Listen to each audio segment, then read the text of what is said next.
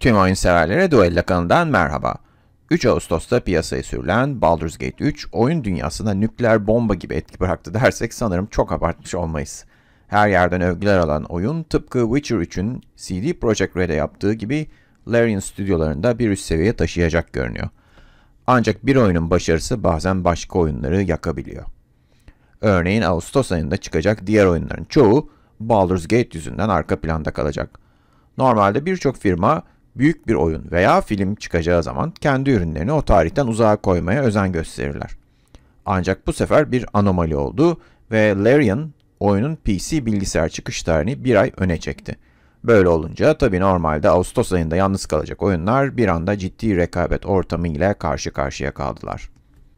İşte bu videoda bu talihsiz oyunlardan seçtiğim 5 tanesini kısaca sizlere tanıtmaya çalışacağım. Amacım Baldur's Gate 3 oyununu satın alamayan veya almamayı tercih eden oyunculara alternatif sunmak. Umarım bu hedefe ulaşabilirim ve içeriğin sonunda sizlerden beğeni alabilirim diyerek videomuza başlayalım. Kronolojik olarak gidersek, bu ay ilk çıkacak oyun Atlas Fallen. The Surge oyun serisiyle ismini duyuran Deck 13 tarafından geliştirilen oyun 10 Ağustos'ta piyasaya çıkıyor.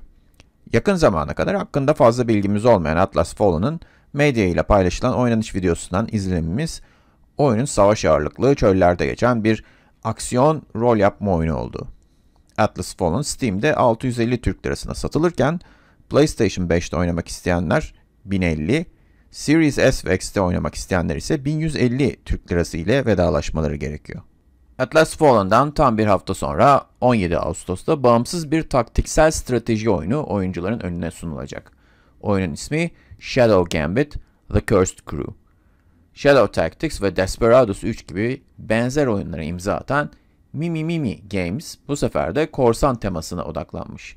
Süper güçlere sahip korsanları yönettiğimiz oyunun demosunu şu an Steam'den indirip deneyebilirsiniz. Ben şahsen çok keyif aldım. Takvimim boşaldığı zaman mutlaka oynamak istiyorum. Belki sizin de hoşunuza gider ve Baldur's Gate 3 yerine bu oyunu tercih edebilirsiniz. Ancak maalesef fiyat veremiyorum çünkü henüz belirlenmemiş durumda. Bu arada oyun aynı zamanda yeni jenerasyon konsollarda da çıkıyor. Benzer oyunlarda olduğu gibi sadece PC bilgisayardan özel değil. Sıradaki oyunumuz Immortals of Aveum. 3A sınıfına sokacağımız bir oyun. Çünkü Electronic Arts etiketi taşıyor. Oyunu geliştiren firma ise yeni bir firma olan Ascendant Studios. Ancak firmada çalışanlar yeni değil, çoğunluğu eskiden Telltale Games'de görev almış tecrübeli bir kadro. Immortals of Aveum belki de bu yılın en iddialı grafiklere sahip oyunu olabilir. Fütüristik bir ortamda geçmesine rağmen büyü güçlerini kullanan bir karakteri yönettiğimiz bu rengarenk oyun, aksiyon macera olarak kategorize edilmiş, ancak oynanış görüntüleri daha çok birinci gözden gösteren FPS oyunlarını andırıyor.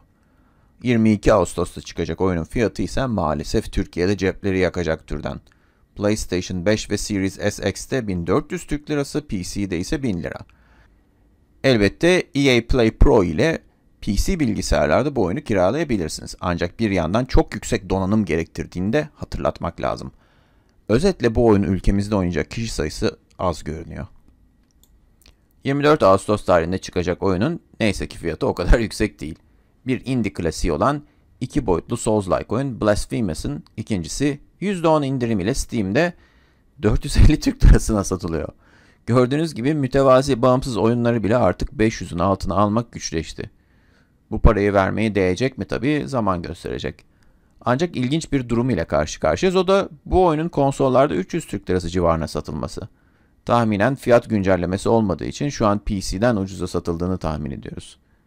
O nedenle bu oyunun hayranıysanız zam gelmeden adresiniz bence PlayStation 5 olmalı.